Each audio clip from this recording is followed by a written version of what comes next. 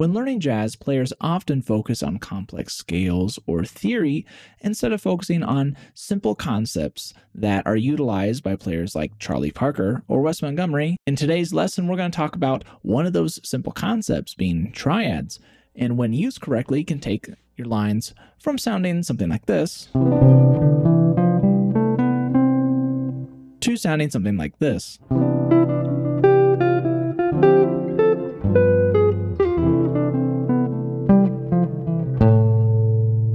All the lines that I'm going to play today are going to be available in PDF and Guitar Pro format on my Patreon, which will be linked in the video description. I'll also be combining all the concepts together at the end of this video into an etude, which I'll break down again on my Patreon if you're interested in that. So first off, I want to play this line taken from Charlie Parker that's played over a C major 7 chord.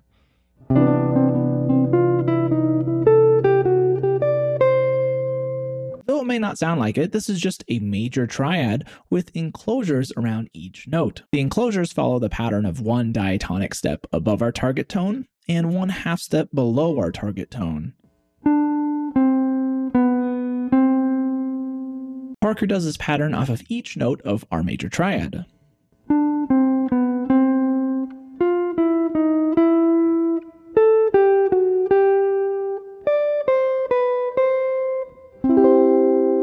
Okay, so that sounds great, but who's to say that we can't do that over other triads in the key of C? So for example, let's do it off the G triad, which is the 5th chord in our key of C.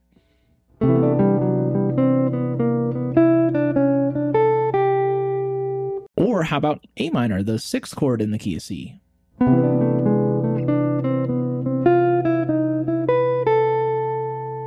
They both sound great, right? So what happens if we combine this concept with just the C major scale?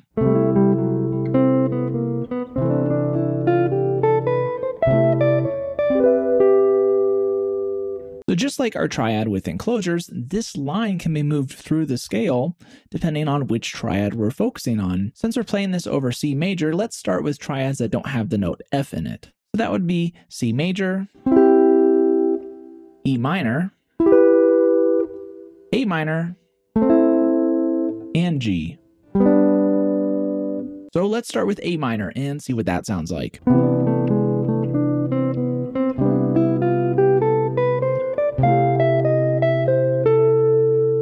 It sounds great, right? Now, because of the way that harmony works, you could play these lines based on C major over any diatonic chord in the key of C major.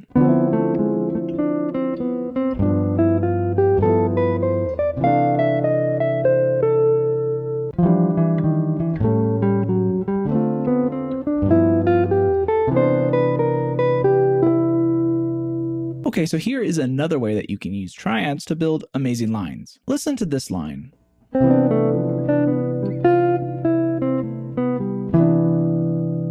This is made of moving triads through the C major scale. The way that you create a line like this is by targeting notes out of the C arpeggio. So this line, for example, moves from C, our root, to E the 3rd.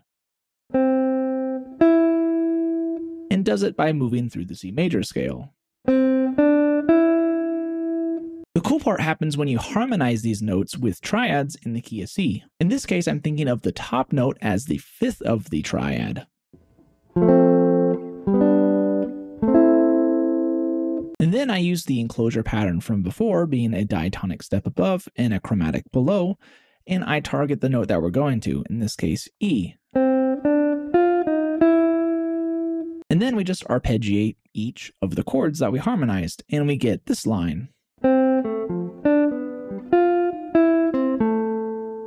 And I throw in an E minor triad at the end because E minor also works.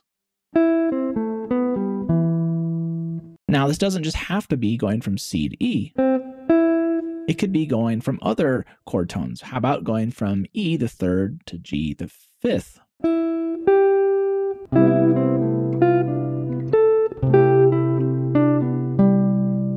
Or how about G to B?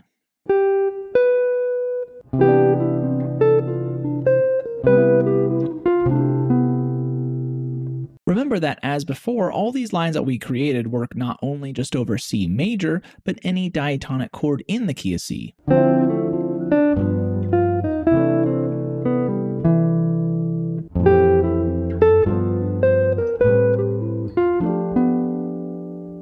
Okay, so up until this point, we have just focused on mainly playing triads that work over C major and moving those lines over other chord progressions in the key of C. Now let's take these triad concepts and focus on other sounds other than C major in this key. For example, let's look at the 2 chord being D minor.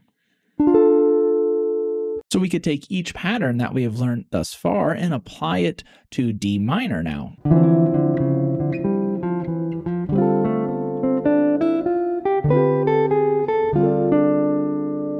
So the cool thing about knowing these patterns off each triad is the ability to play them over other chords, like we were doing previously. So for example, you can play D minor ideas over G7 and vice versa. So let's take this line and play it over G7.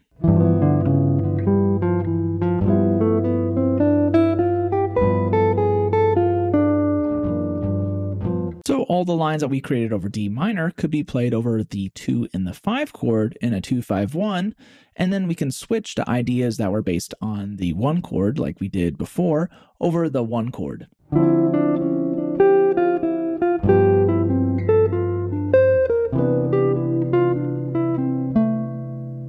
Now the fun part is adding some rhythm to these lines instead of just making them 8th notes, and then also combining them with some jazz language, kind of like this.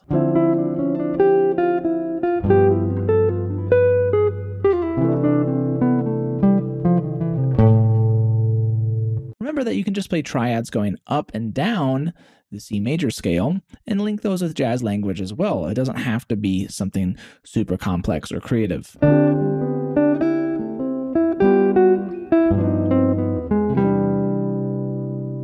As you can see, just by playing the triads out of our major scale and adding some enclosures to them, we can get some really interesting options other than just playing the C major scale or a scale up and down. I want to close this lesson by playing over the first A section of the great standard, Take the A Train. If you'd like the PDF and guitar profile for not only this etude, but every example that we went over in the lesson, then make sure to subscribe to my Patreon, which you can find linked in the video description below.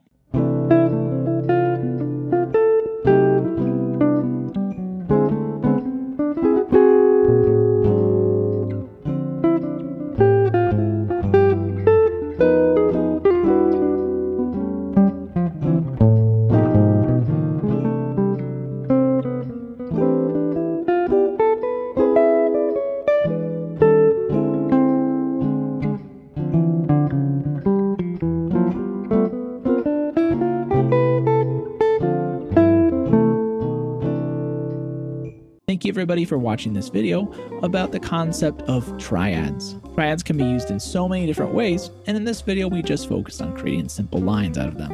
If there's other theory concepts that you want me to cover, let me know in the comment section below, and I'll make sure to do that. And again, I want to give a shout out to my Patreons. Thank you all so much. You keep this channel going, and I really appreciate you. And as always, thanks for watching. And remember to always keep swinging. Thank you.